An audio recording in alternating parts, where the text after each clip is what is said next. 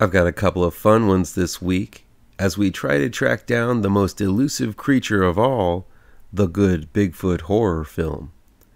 Let's start squatching.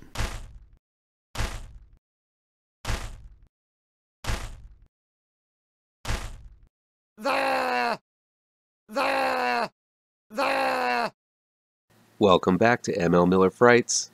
I'm ML Miller. Before we begin, please do me a favor and punch that like button down below. Share this video with all of your social media addicted pals.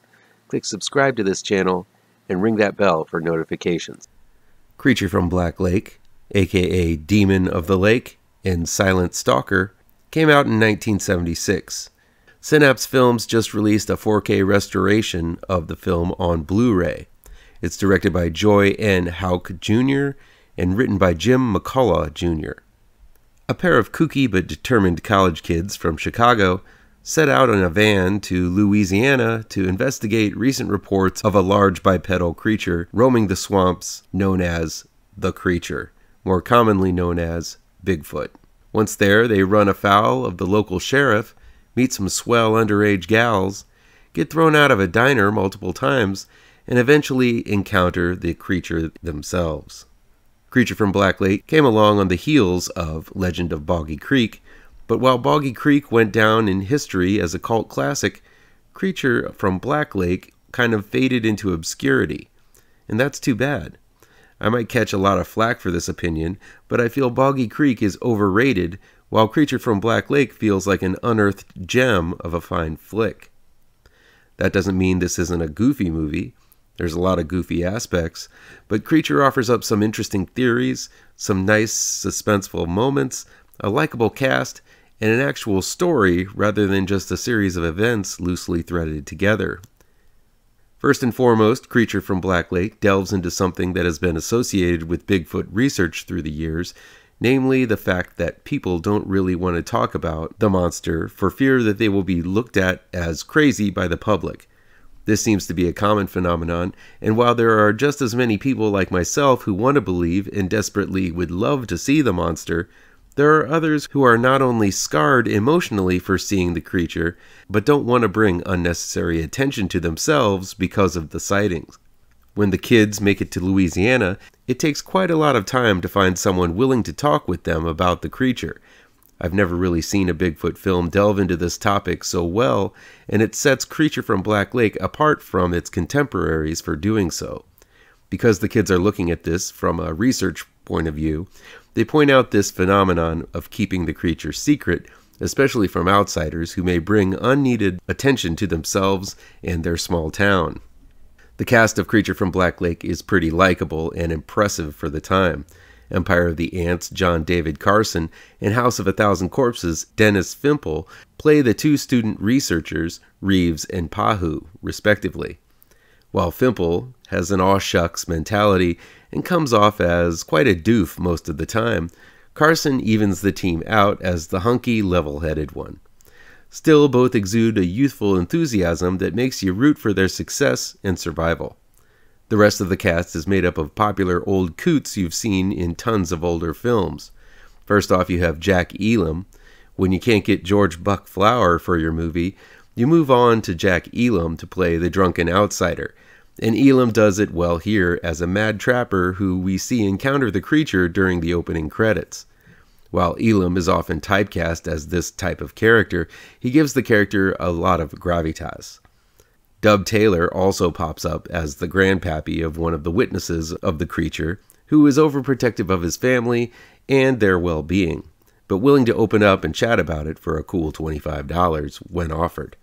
Taylor often appears as the saloon owner or the cowhand in Western movies, but this more substantial role shows his range and likability much more.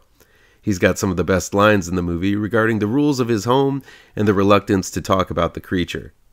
Rounding out the cast of old coots is The Last Picture Show and Gator Bait's Bill Thurman, who plays the sheriff who don't take kindly to city folk poking their noses around where it ain't belong.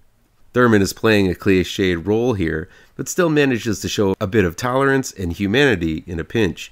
He's surprisingly lenient when he catches his underage daughter hanging with these college kids.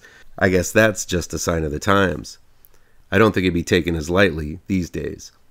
Finally, the writer of Creature of Black Lake, Jim McCullough Jr., plays one of the main witnesses of the creature, and while he is somewhat reserved in the role, he treats us to a song on the porch about taking his gal on a date on Saturdays that adds loads of down-home flavor. Overall, the cast feels genuine and lived in. These aren't the local non-actors that you saw in Boggy Creek. These guys are actual actors, and it makes a world of difference. The use of a college crew investigating Bigfoot isn't a new one. Most of the Bigfoot films of the time begin this way, but Creature of Black Lake uses this impetus for a story the best of the bunch. Yes, it's not really feasible that students could get credit for going on their own and finding Bigfoot, but the film sells it and moves on to more interesting things. There's one flashback to a sighting that is decently paced, and while the bulk of the film isn't very suspenseful, I found myself caring for the lives of these locals and the kids more than most Bigfoot films. The climax amps up the suspense quite nicely as the students battle for survival against the beast and end up coming out much worse for wear than they did going into this little adventure. There's even a fiery car crash that shows this film actually had a bit of budget, which is more than you can say for the bulk of the Bigfoot flicks. The creature himself looks okay. He's said to be massive, but because of it's a tight-fitting furry suit, it clings to the actor, making him look less imposing and rather slim. He's also not as tall as described, but due to some creative camera angles, he's made to look much bigger. The suit even looks good when it's wet, which is something that you can't say for a lot of the Bigfoot suits. All in all, this is a better looking Bigfoot costume than most. I'm going to give Creature from Black Lake 4 feet and 2 toes. There's a goofiness that undercuts a lot of the more creepier elements, but it goes through the typical Bigfoot story with style and has the cast to back it up. The ending is strong, and the film brings up themes like why people wouldn't want to talk about Bigfoot, which is not delved into much in the subgenre.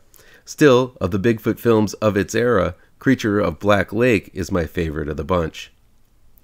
Next up is Big Fur, available on demand and digital download, and streaming on Tubi from 1091 Media. Directed by Dan Wayne, and written by Karen Everett, who's a story consultant, and George Langworthy. Ken Walker has always been an outsider, and in Big Fur, you find out why. Walker is looked at as one of the best in the taxidermy field. His works has won all sorts of awards. Now he's tackling his most challenging taxidermy work yet, Bigfoot. Big Fur follows the life of Ken Walker, depicting his formative years when he became fascinated with taxidermy, all the way to his dreams of recreating one of the most elusive creatures known to man. Through the course of this documentary, we get to know Ken, his family, and what it's like living with his obsession with taxidermy. For Ken, it's much more than simply stuffing an animal. He tries to capture the life it no longer has through posture, presence, and pure emotion. Even among his peers, Ken is looked at as a true artisan of his craft. The film follows Ken through the inception of this idea of creating a creature that is not recognized by science as actually existing to the detailed construction of every part of it. We see Ken pick out the giant styrofoam with which he carves the shape, the fur which he pieces together from different kinds of animals, and the all-important eyes of the beast. The film kind of skids off course in the last 20 minutes as we're made privy to a scandal that Ken is involved in. I won't reveal it here, but it does take the documentary on a detour that I think was too late in the film to mention, and it kind of distracts from the Bigfoot sculpture itself. Sure, these moments sort of humanized Ken, but I feel we get to know him pretty well even before these details are revealed, and I feel much of this is padding to make the film feature length rather than a simple 1-hour documentary. If anything, it puts a very sad shade on the rest of the film, rather than highlighting Ken for the artist that he is. That said, the end result of Ken's efforts is pretty amazing. The creature looks right at home with the rest of the wild beasts on display at the World Taxidermy Championship. In the end, the creature is less menacing and more human than Ken seems to have intended, which turns out to be a nice metaphor about the field of taxidermy that has been the butt of many a Norman Bates joke and the scorn to many animal rights activists. While Ken presents as an oddball with his obsession with bringing dead animals to life and his equal appreciation for Roy Orbison karaoke, the film humanizes him as well. This is far from a horror film, but the documentary does belong in the cinema of the weird category, which I don't mind sharing with the horror genre. I'm going to give Big Fur 2 feet and 4 toes. If you're an appreciator of the artistic process and Bigfoot itself, you won't want to miss Big Fur.